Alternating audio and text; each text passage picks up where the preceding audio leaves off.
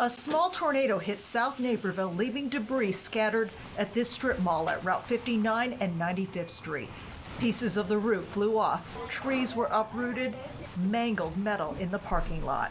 One mall employee didn't realize it was this bad until she saw all of this. I heard a little bit of rain.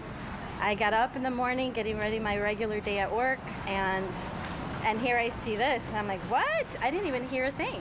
For several hours, the Chicago area was under severe storm watches and warnings. One round after another came through during the pre-dawn hours. In southwest suburban Romeoville, staff at the National Weather Service had to take shelter.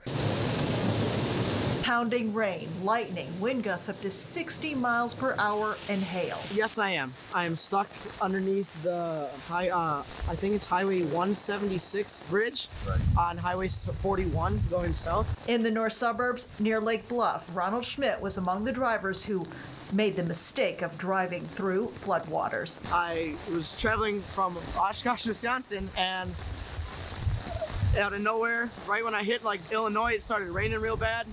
And then it's coming under the bridge, and then boom, water. Didn't even see it until I was underneath it just about.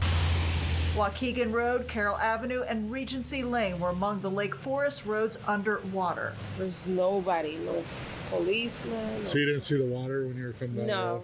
No, I didn't. It was too late. Back in Naperville, many residents couldn't help but think about what happened a year ago. The EF3 tornado that hit the west suburb June 20th, 2021. Well, of course, you wonder, is it as bad? Is anybody injured?